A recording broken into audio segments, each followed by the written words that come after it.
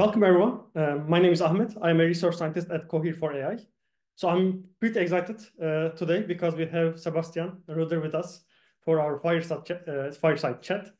So I'm sure most of you know Sebastian, but just I would like to briefly introduce him. Then we can start our kind of chat. So Sebastian is a research scientist at Cohere, working on making LLMs multilingual. So I kind of plagiarized this phrase from your blog, Sebastian, because I really like how you phrased it. So before Cohere, he was a research scientist at Google DeepMind. He was co-authored of many very impactful work. These are ranging from multilingual and cross-lingual learning, multitask modeling, modular transfer learning, and evaluation, very broadly. So also you may know him from his great blog post, such as gradient descent optimization, multitask learning, transfer learning, cross-lingual word embeddings. I wanted to say this because somehow during my PhD journey, my PhD journey in general intersect with Sebastian work in multiple times. Like I started my PhD working on cross-lingual embeddings, and his blog post, like kind of survey paper, was one of my, how do you say, like bedside paper. Then multitask learning was same, and I was lucky to have a chance working with him as well. But now we work for Cohere together, so which is very, very, very nice. So yeah, that is very brief introduction. Feel free to drop any question to QA. So I will leave some time at the end, and I will try to ask your question to Sebastian. So welcome again, Sebastian. Thank you. Yeah, thanks, Ahmed, for for the invitation. We just chatted before, and yeah, we had actually talked about having this fireside chat before I joined Cohere. So it's funny that we're colleagues now, actually talking about things in the setting. Yeah, yeah, that was very, very nice, and I wanted to believe that that is maybe like a small positive impact, like inviting you here. So it's like a first step to the door. So yeah, I would like to start maybe like a kind of my classic question for fire chess, like chess, but like probably we are all kind of curious, like how did you start like kind of getting interested in about, I don't know, computer science, maybe artificial intelligence, and when exactly?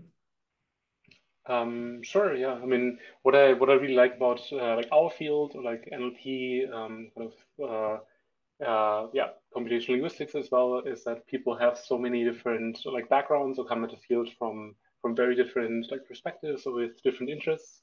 And so yeah, like personally, I kind of growing up or like in high school, I was really interested in just languages themselves, like learning different foreign languages in school, but also more the linguistic aspects like grammar of them. But I also really enjoyed kind of more the analytical side of things, so more yeah, math and later programming too. And I was basically looking for something that combines these two different areas of interest. And through doing some research about potential areas of study, I came across what at the time, at least to me in my perception, in Germany was quite a small field of study called computational linguistics.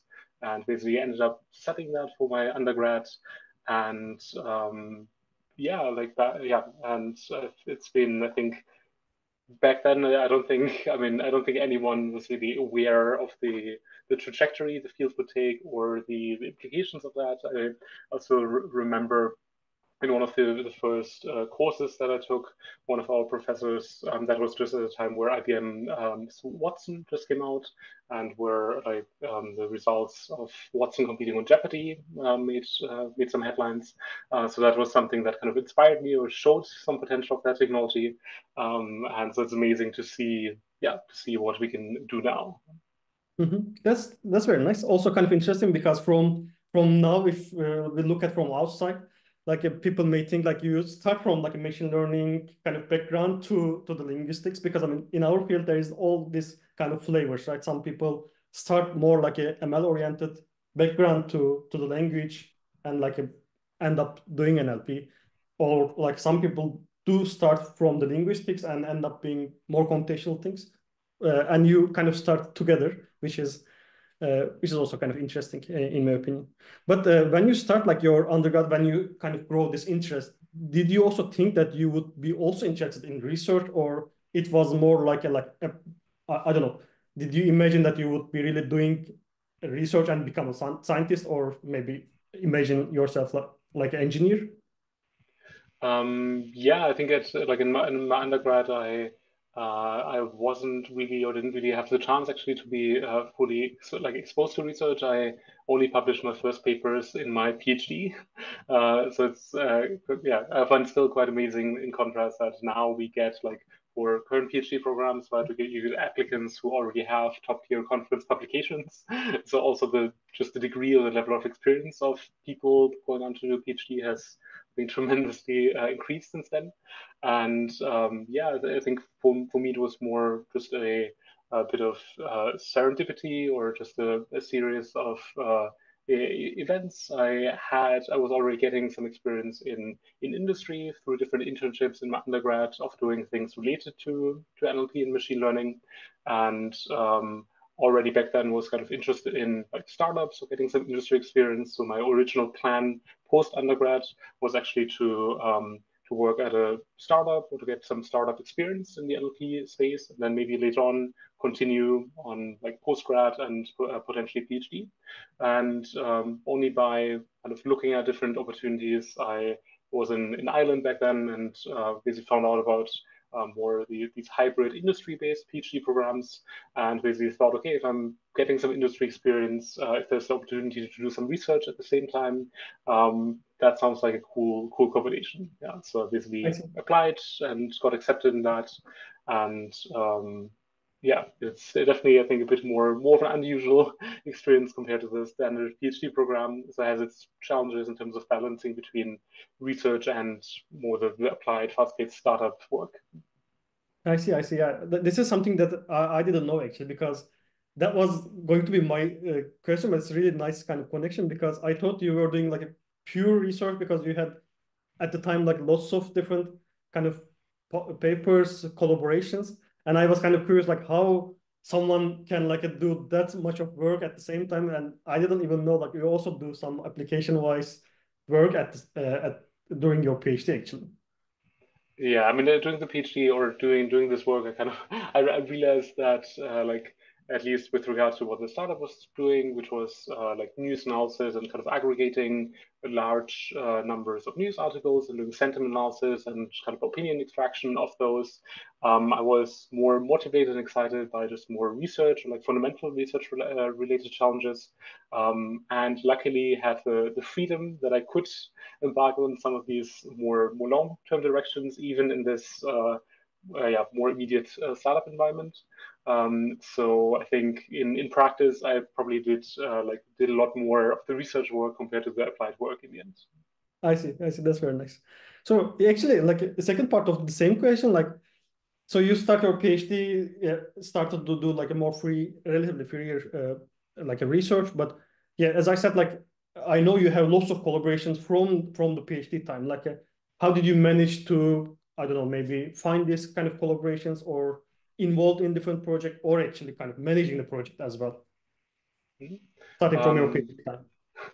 Yeah, sure. And I mean, already like from the PhD and now as well, like being able to collaborate and learn from people from with different backgrounds, with different levels or like complementary sets of expertise is something I really enjoy and really like about the whole like the day-to-day or the research work in general, like having these collaborations.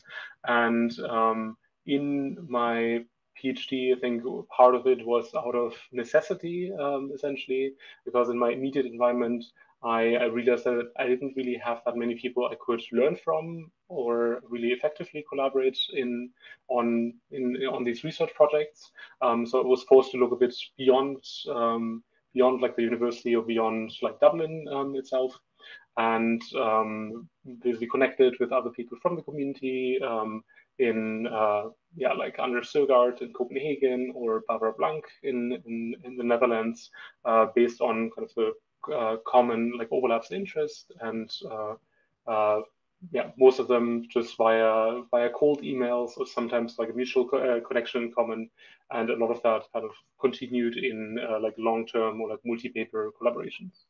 Mhm. That's very nice to hear because from our audience now, like some people may not be in really big labs, or maybe they are kind of starting their research and like it themselves.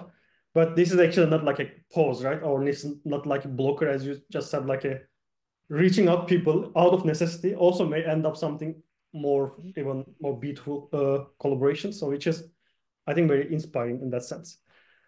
Also, for kind of connected again in terms of the journey timeline, how did you start writing the blog post? Because I kind of remember, like, for example, very influential, I guess, like ImageNet movement of NLP, I think was one of your blog post title or something.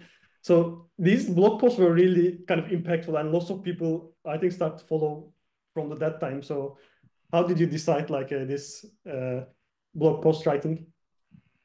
Yeah, sure. I mean, for me, the like blog post writing was kind of like a nice way to absorb or like synthesize, kind of organize and manage things like the papers and the articles and the information I was reading about. So I mean, um, back then, like the blog post that you mentioned initially, the one on gradient descent optimizers. I mean, back when we were still kind of coding the models themselves, so doing that a bit more on the lower level, just understanding these different optimization behaviors was quite useful. And so just delving a bit deeper or like understanding this on a more fundamental level was something I enjoyed. And I thought, okay, if I found that helpful, it might also be useful to other people. So I decided to share those. And I mean, similarly for other topics I wanted to learn about, I was interested in a lot of just the way I enjoyed learning about a new topic was just in reading different papers on that topic and then kind of organizing or thinking about how do they relate to each other and what are the connections and writing that up in some like summary or extended post. And so a lot of that was kind of a gave rise to some blog posts. And then later on, once I had a bit more some more stronger opinions on certain types of like developments in the field or so, like on the ImageNet, like relevant comparisons, writing some observations about those as well. So this was yeah, and in the PhD, I mean, there's often um, like the just in terms of priorities or time management. I mean, I think it's still definitely the most value to spend time and really make progress on the research projects. But whenever maybe things weren't exactly going the way I wanted to, or whenever I was like maybe hitting some roadblock, I think writing on this blog was also a form of maybe procrastination for me, but kind of doing like changing gears a little bit, doing something where I still found that I derived some value from, and just was able to work or use some other skills rather than the coding side, for instance. Mhm. I mean, that's a very nice way of procrastinating things if it is the case. But how was like a feedback? Were you getting like a lot of feedback that at the time? I mean, probably now you are getting some feedback quite a lot when you post something. But how was at the time when you kind of started? Um, Yeah, I mean back then, I mean, yeah, I guess I think you touched on a good point. I think which is like the general, I think feedback or like the lack of feedback, I think is like a general problem or general challenge in research, right? Because the periods between getting feedback are like between submitting a paper and then getting reviews for it or getting the final outcome 3 months later or so. So the periods between feedback can be very long. And yeah, what I enjoyed about like these blog posts was also it was a bit more of a lower stakes, more immediate way to get feedback. And so back then, I mean, I was yeah, my main method of circulation was Twitter, and even on Twitter, it was I think I mean I'm not. I think it might have changed a little bit now, but if you had some like well thought out articles or some articles where people were interested in, they found some traction, and then actually ended up getting like a lot of comments and all of them really in good faith. Like I don't remember any any really like absolutely like negative comments or so. Of course, people pointing out mistakes maybe or errors that I made, which is valid. But in general, I was really very happy about just the general like good faith, good nature ness of the responses. Yeah.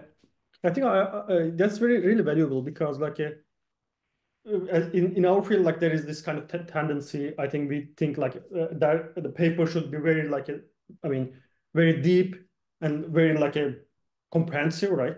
I mean, papers publications supposed to be in that way, but this is not only way to like communicate what you are doing or your research and like this sort of starting point, at least in the beginning, it's really valuable also to get feedback, but also to communicate what are you doing with other people in a broad sense, which is very nice.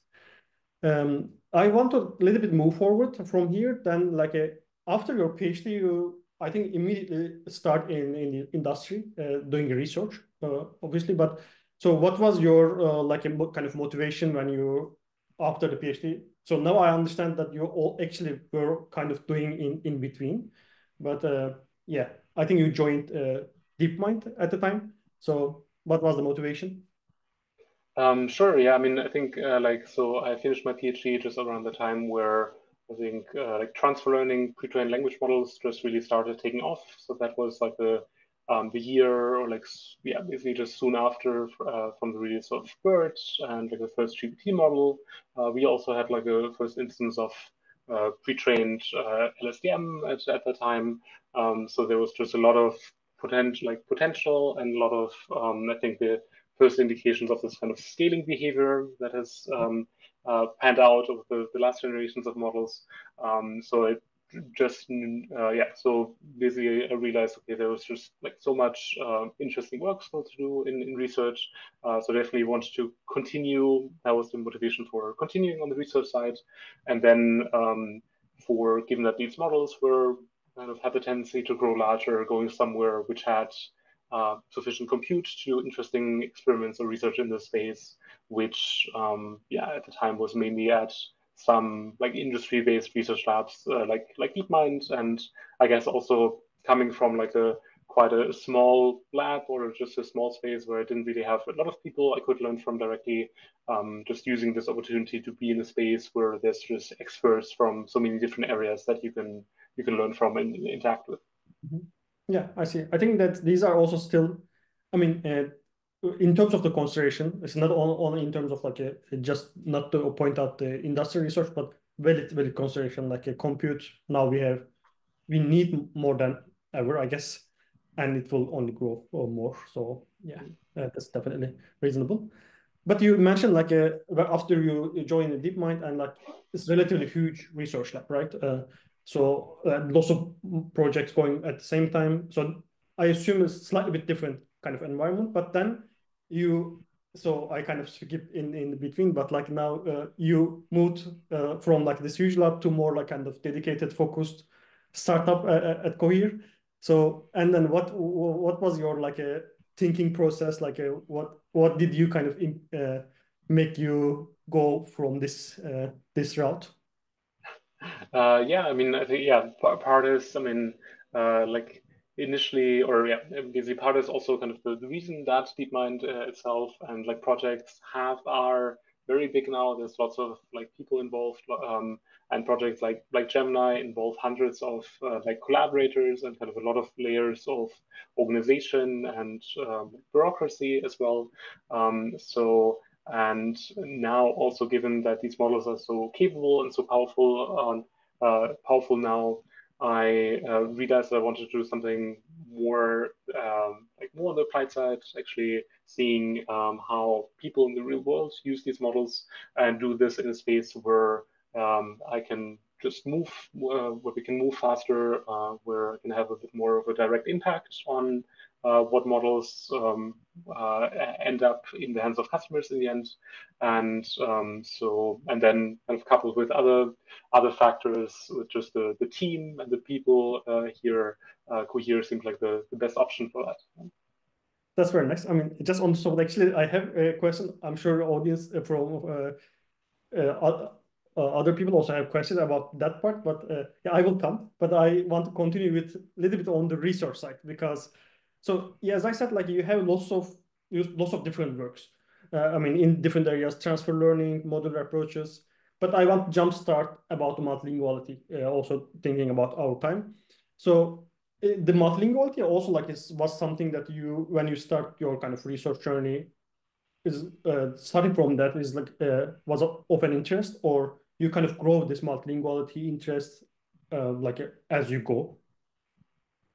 Yeah, I mean, yeah, again, as I said earlier, so like other languages was something I've been like interested in from like growing up, basically. So this was always like in the just in the back of my mind, or like a general interest. And then um, in terms of research, I think the beginning of that was kind of in 2018 when I started working on cross-lingual word embeddings. And back then, there was just given that we had like these word vectors, and we were able to learn like vector space representations in different languages, and was quite I think it was quite a like nice area to study or do work in, because these vector spaces had different properties across different languages. So in part we could also kind of correlate or try to look at these vector spaces from a linguistic perspective, like how similar are they in different languages, and where how we can like improve the similarity or make them kind of align them across different languages. And yeah, culminating some papers plus that research, that survey paper that you mentioned. And then yeah, kind of from then on, basically, given that we've as a community have been moving away from these embedding based representation, and at the time models like multilingual birds just came out and basically demonstrated that we can learn like cross-lingual representations reliably using these deep models, which at the time was quite surprising. Um, it yeah, so in this area there seems to be like a lot of open things, a lot of interesting work, like a nice continuation of things I had been working on, but also a bit like I just felt like it was there was a lack of work, or it was like important to do work in the space, because we want as a community to have more representation and more access for our models in other languages. And back then there wasn't as much work as there is now in that space. Um, Coupled with just a lot of interesting research questions in terms of how these models actually learn, how we can generalize, how we can evaluate, building even like resources which are still lacking to date. So just a kind of a number of different factors. So. Yeah, exactly. Actually, I was also thinking like, because like if we think about the multilingual word embeddings, I mean it was definitely it has some practical applications, but it was more of like a research oriented. I mean, because it was kind of initial, right? But from that time to now, when I think like since the landscape is completely changed, this like work on the multilinguality becomes completely like a necessity again, because now we are this LLMs like a part of our daily life almost.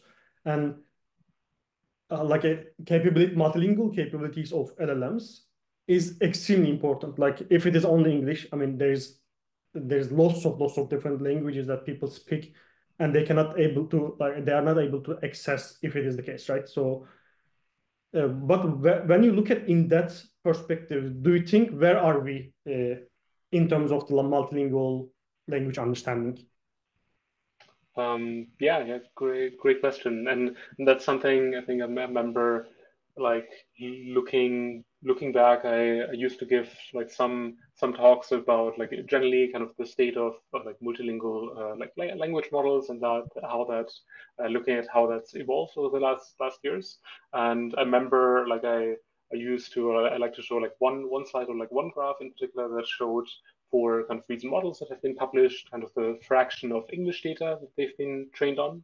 And for a lot of the like earliest models in this area, like BERT, GPT style models, even from Google Palm, like the first generations of that, all of them were really very English focused, had if any, like a very small percentage of multilingual data in them. So this was like until 2022 or so.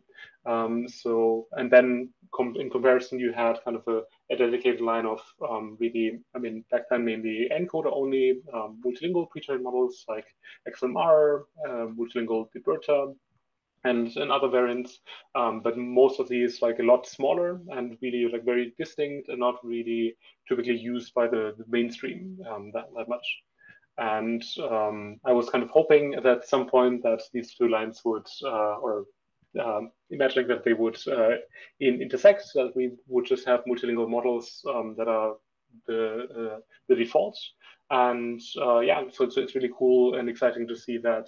I mean, the current like all models that are being provided by like major companies, but also being trained like in an open source space, are really like multilingual mostly. I mean, they differ based on like the number of languages they serve.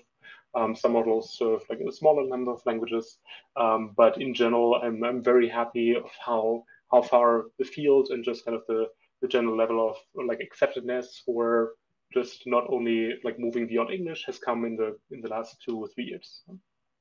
Exactly. So I have the same feeling, but I also think like this kind of circularity, because like when starting with multilingual word and multilingual encoders in general, there was like a really huge focus on the multilinguality perspective. But after some time, like when this like more generative models becomes, I mean, kind of the state of the art and like more like the main work of research, then it started again with more like English oriented, I think, generative models. Now we are at the time that, okay, we have a like kind of state of the art in terms of generative language models, but now expanding the multilingual capabilities. I think this is one of like kind of the frontier that we are trying to reach. But in that sense, the question what I had for you, like, I know there are multiple challenges from the inside, but like, what would you say in terms of the challenges? What are the things that you think still like I mean, hard to kind of solve or hard to approach? Yeah, I mean, yeah, I think there's lots of questions. I mean, I think we can kind of start, and I mean, I think the challenging thing with like multilinguality overall is something that it affects like every part of the language model like training. So on the and I think a lot of the challenges just relate to our lack of understanding just of how these like models have learned or aggregate multilingual representations and how they can use that in practice. So I think there's sort of general questions regarding, for instance, doing pre-training.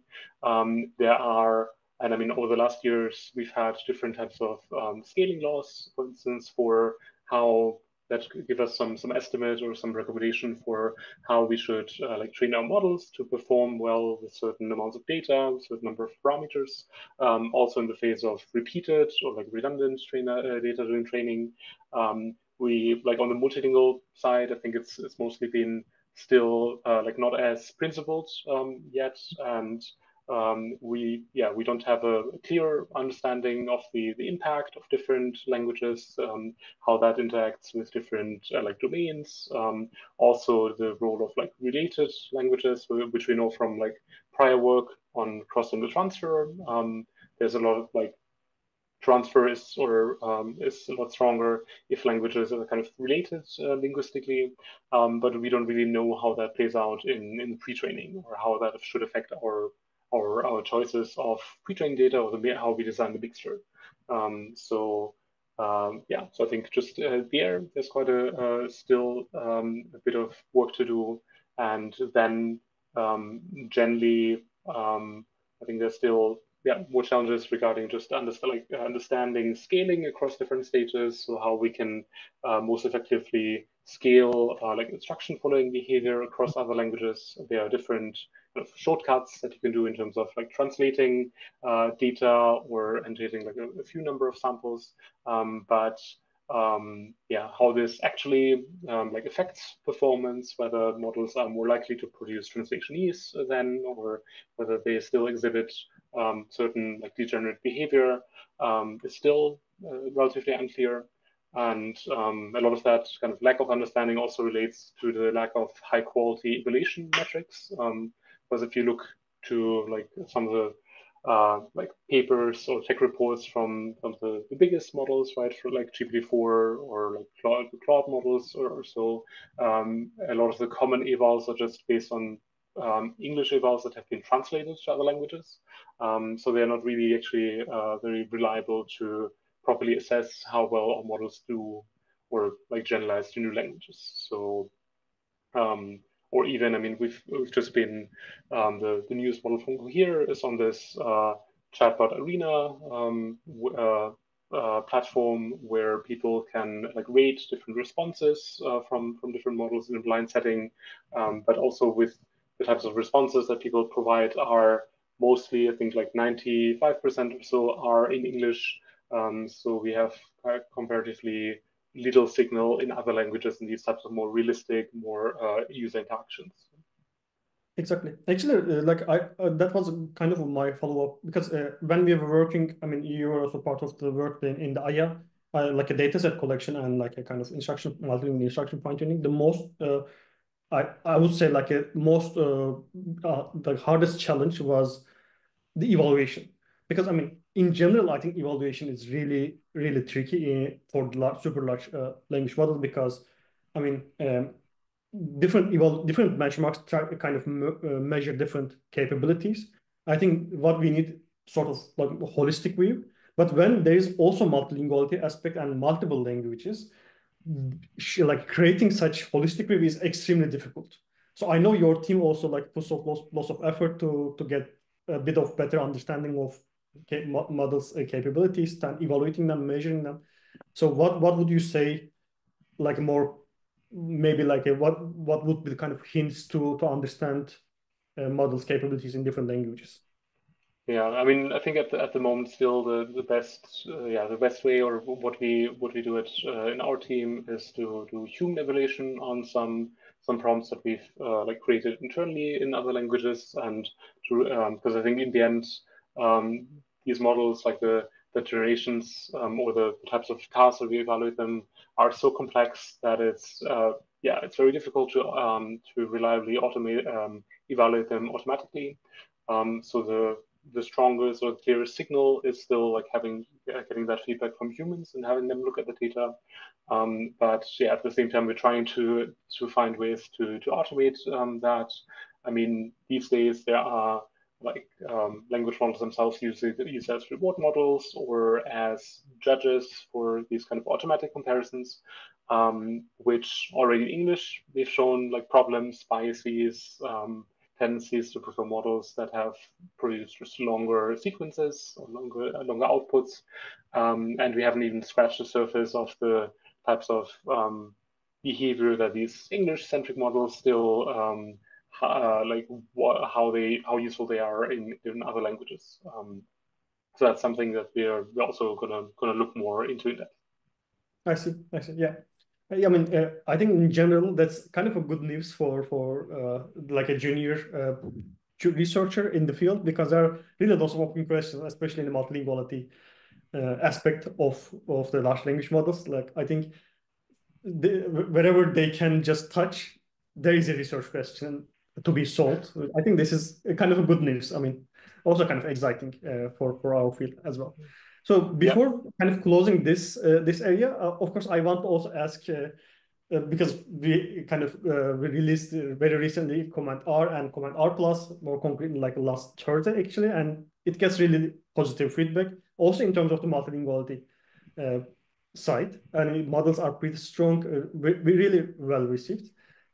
So maybe like a kind of also like there's a question I kind of rephrase and like very broadly, what is the hack like? How did you make it kind of very powerful in multiple languages? Yeah, I mean, I think some decisions, or I think the general theme is definitely just designing the model kind of with multilinguality in mind, or not just looking at English performance. I mean, that part, and I think we had that and mentioned that in the blog post as well. Part of that, for instance, is just having better tokenization or kind of more like more efficient tokenization for other languages. And this is, I mean, the tokenization algorithm itself is like unchanged, or it's kind of the same like other people use as well. It just differs based on the distributions of the data and like having more data in different languages represented there.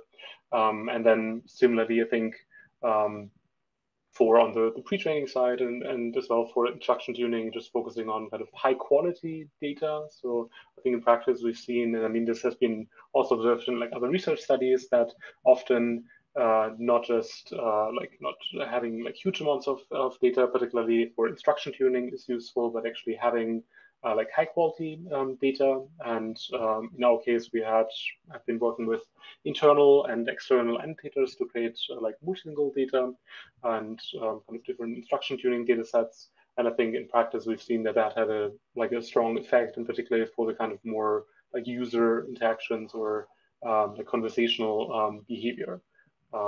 Yeah, and then I think as it comes to like iterating on the final models, or like having the final ablations, having really some metrics that measure what you're looking for, so having some like reliable multilingual metrics. We had a couple more like automatic metrics that we were looking at, and being able to make kind of decisions fast based on these, depending on which model candidate you want to select. Yeah, that's very exciting. That's very nice. So what would be kind of just to close this kind of session, like what is next? What are you kind of focusing now, your team in general?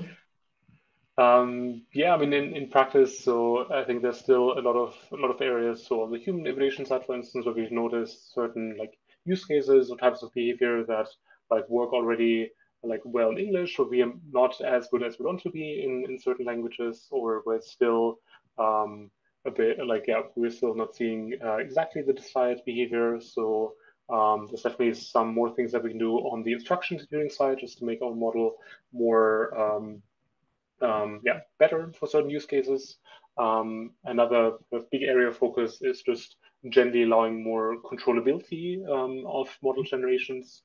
So we are kind of working on together with the rest of the command team to add basically preambles and kind of allow people or users to provide system level information. And this is already, I mean, controlling generations across lots of different dimensions like tone, style, different types of constraints is already challenging in English. So doing this kind of in a way that is also useful and generalizable in other languages is kind of a bigger area of focus. And lastly, kind of other areas like the Cohere models, and what is quite useful for enterprise usage is kind of retrieval and being able to provide faithful responses with references, or that kind of certify whatever the model claims. And so making sure that this type of citation behavior, and that these references also work like across all other languages, and that if the model um, tries to get some new piece of information via web search, that it knows that it kind of does the web queries in the right language or in the right like setting, kind of making sure that actually works at scale is also like a big research area still. Mhm. Yeah, thanks. That's yeah, we are looking for it. I think it's very exciting, really, all of these areas. So I want to now kind of move. I will come to questions in like last 10 minutes or so. But before that, I want to kind of move like a more Yeah, like sorry, from I'm just research, closing the window here. It's getting a no bit problem. light. From like a research to your life in general, because I mean, we are also kind of curious, like what you do in your free time, or like I have a couple of questions about that.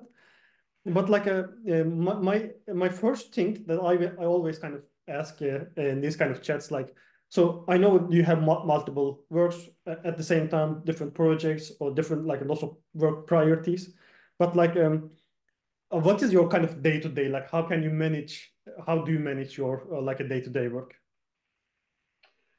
Um, yeah, I think, I mean, it's a good question. I think it often differs a bit. I think given that I think before it was probably a bit more like well defined. I think at the moment, given that like with launches and things kind of changing a bit more quickly in the startup environment at Cohere, I don't think I have like a clear kind of day-to-day like structure there. It's often a bit more like project dependent, or I'm trying usually to have like dedicated kind of windows of time to work on like one particular project kind of allocated compared to other times or like time blocks mostly in the afternoon, focusing like more on meetings. And then mornings, I mean, yeah, mornings a bit more for like catching up on Slack, on Twitter, or in other conversations. Yeah, I think one thing I'm not finding as much time to as I would like is catching up on papers or like reading papers these days.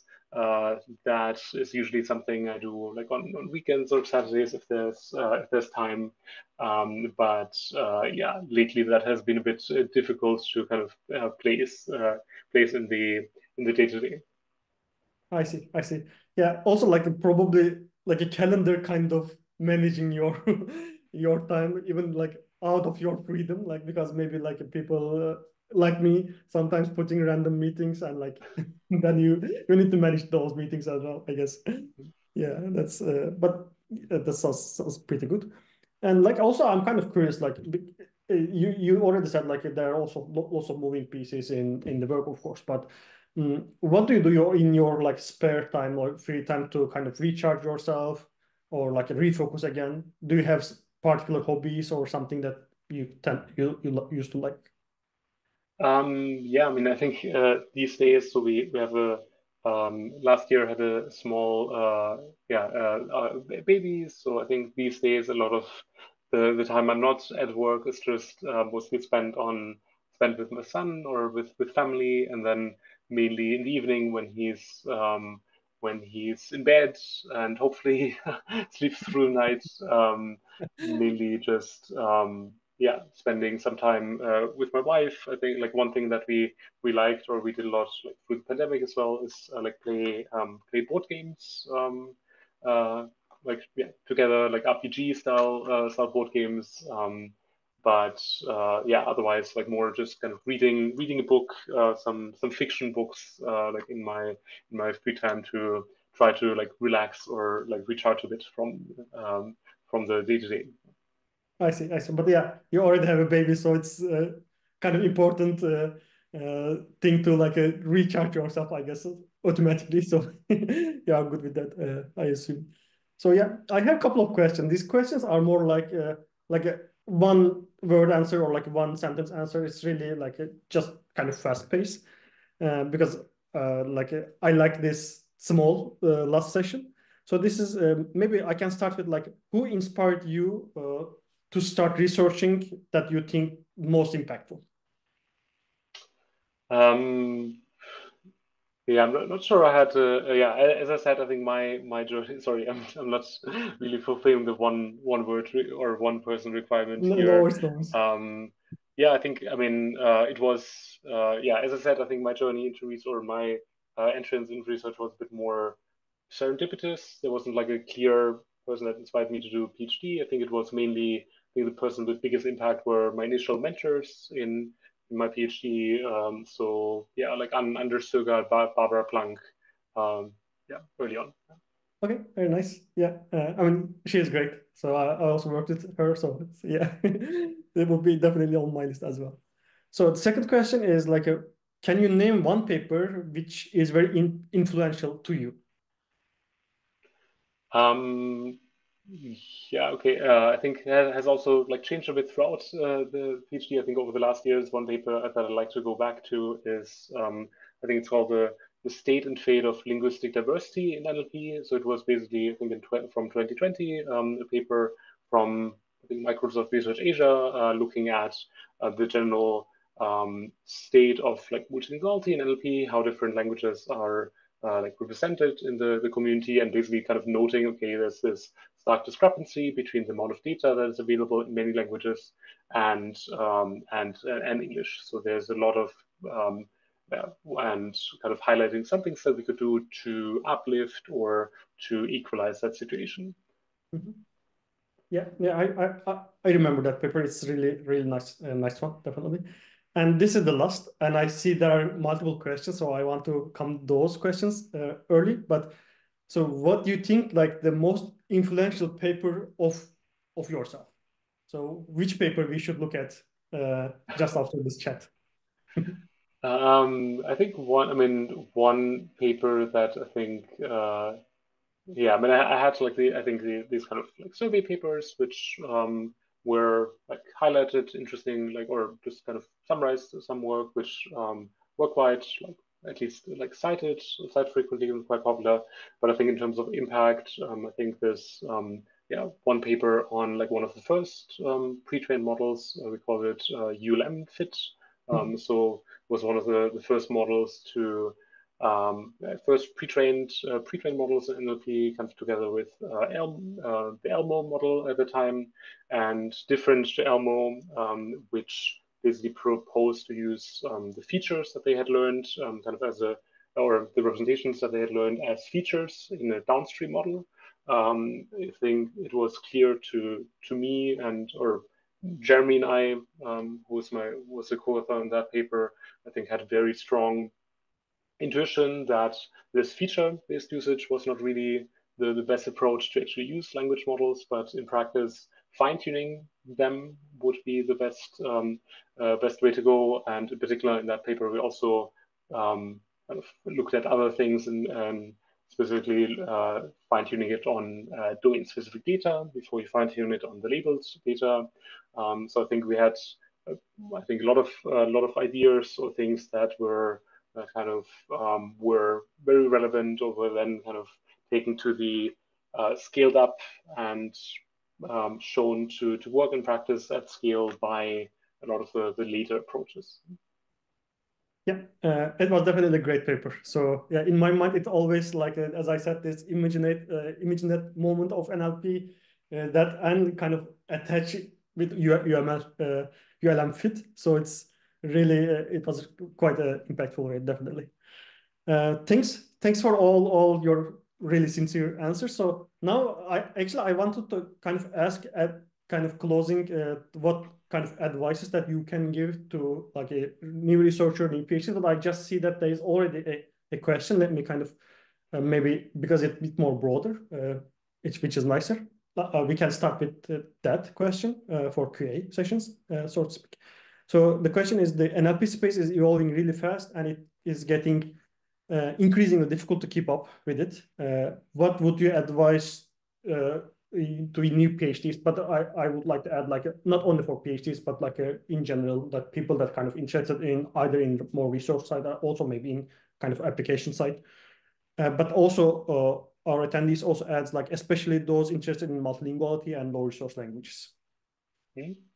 Yeah, for sure. And I mean, I think the kind of the speed or the like the pace at which I mean even like new models are being published, right, or new developments come out, I think can be quite quite daunting. I think I mean even to like people who've been in the field for a while.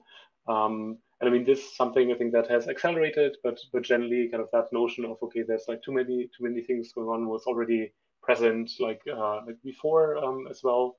And I think also, I mean, I've been hearing or generally I kind of felt that there was this additional sentiment in like PhD students or in the community that it's harder to do research now, right? Because all the models are so compute intensive. And so what do you want to focus on as someone like in university? And yeah, as I hope that kind of became clearer through this conversation that I think there's a lot of research directions, many of which are not that compute intensive, or a lot of just relates to any part of the model, interesting research questions that can be explored. And I think as a PhD student, I would just kind of recommend not trying to follow kind of the latest craze or even like trying to use like the latest model every time. So choosing a model that kind of serves well for use case that is maybe established, accepted, or like that people like use in the community and kind of sticking with that, using that for your studies. If you have time, maybe I mean evaluating another model, but not yeah trying not to suffer maybe from FOMO or needing to use the latest model because in practice, like there's so many commonalities, right, between these different models in terms of the architecture or the data that they have been trained on. So if you make observations on like one type of model, it's very likely that they would transfer at least to some extent to similar related architectures. So just more focusing on kind of the research problem, the main questions you want to ask, and maybe things that are intellectually interesting or that we're currently lacking understanding of, rather than just using the latest model. I totally agree. Also, like a small addition to your advice, like I mean, it's very nice. That's also very exciting that our space is moving really fast. But also, like in terms of the research perspective, I would just suggest like, okay, I mean, if there is a research question in your mind, maybe don't get distracted. There are lots of things happening at the same time, but as you try to answer the question, it will probably also get connected with the space and with the pace. That's I think that's completely doable for junior researchers. So I will continue with other questions, maybe more researchy. What advice can you give for someone working on creating LLM datasets for low resource languages? Yeah, great. I mean, yeah, I think definitely keep on doing that. We need more of that type of data. Also, I mean, yeah, thanks. Like I had mentioned, or I think one of the other aspects that drew me to Cohere was just the work Aya and Cohere For AI have been doing in this space, because I think this is super important to do this kind of work. I think I would really focus on like quality over quantity. So really making sure that you get like high quality data that is like reviewed, and that you're really confident in the level of quality of the data that you're creating. Yeah, because there's as I said, been studies related to just having a few high quality examples for instruction tuning that can be very helpful. Also looking at data that is just really indicative or more representative of the use cases in your region or in your language, and like natural in your language. So moving away, I mean, still maybe using machine translation as a baseline, but ultimately moving away from translation needs and translate data, and having data that is has been naturally generated or mined or obtained from actual speakers in that language, and ideally uh, reflects goes a bit away from classification type use cases and looks more at kind of more challenging types of generation tasks.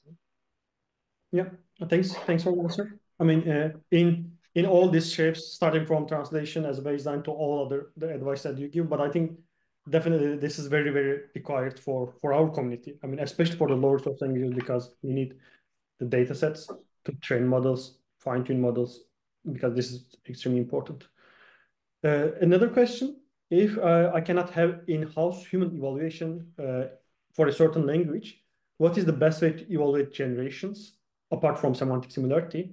If we go one step further, is it possible at this moment to detect hallucination in generation for medium to low resource languages?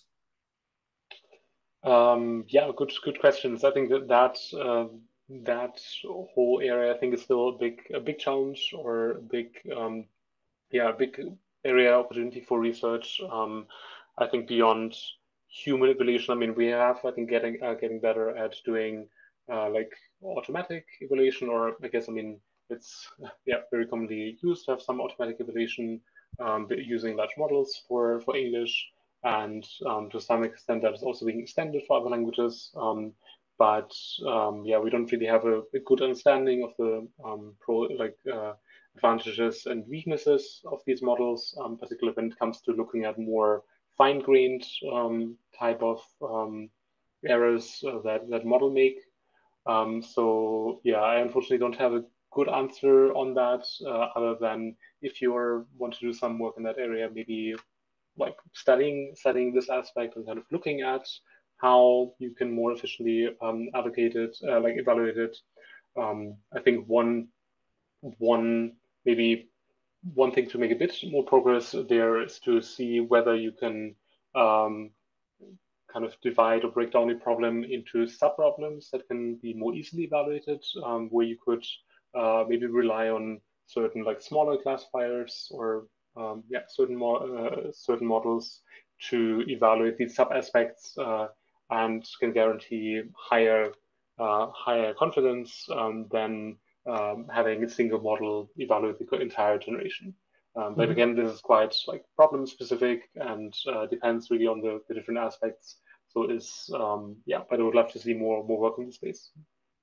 Yeah, and the only thing that I can add, that's a good answer, but also like not a solution, but I think this, as for example, this detecting hallucination in medium low resource languages, this is a great research question in my opinion. Like really, even taking an existing model, multilingual, and measuring this differences in terms of the hallucination, I think that would something definitely people would be very interested in, and I would suggest going for it and doing some maybe simple analysis to more broad evaluation would be really nice. Yeah, yeah, for sure. I know on that note, quickly, we had, for instance, like a small study at NLP last year where we looked at how models in cross-lingual question answering like hallucinate, and even in this kind of very constrained setting where you provide some paragraphs to the model, and it's even when it's able to predict like the correct response, so it predicts yes if the correct response is yes as well.